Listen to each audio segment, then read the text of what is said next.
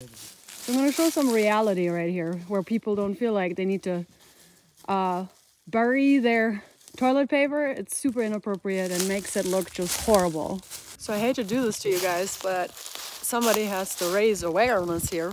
So let me show you this. Look at that. Somebody decided to go to the bathroom and just smear it by the shelter.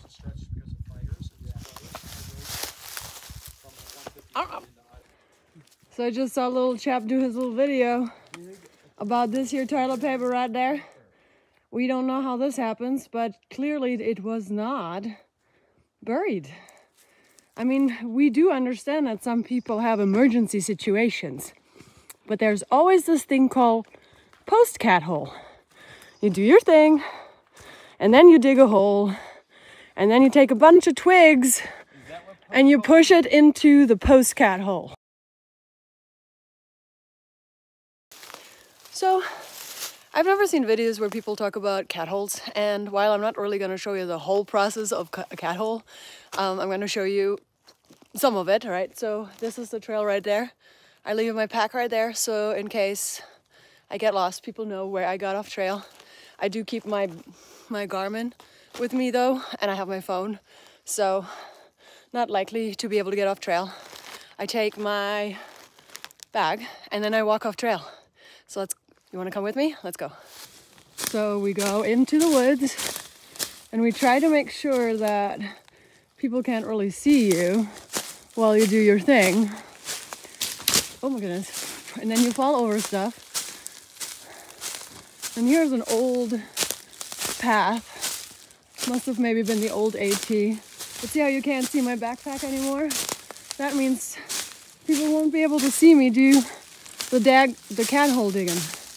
So then here, this looks good. I always like to be near a tree just because it gives a little bit extra protection just in case.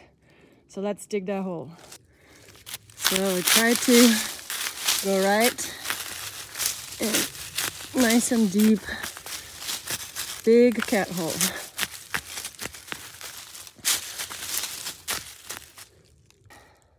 Okay, so you have a cat hole, you do your thing, then you take a tree piece and you kind of like make sure you put it real low in there with the toilet paper, and then you cover it up. And when you're at an area where maybe other persons could dig a cat hole, you put a little twig in there so that people could see that maybe there was a cat hole before. Boom. And you cover it up like this, where there's no danger of toilet paper coming out and all of that stuff.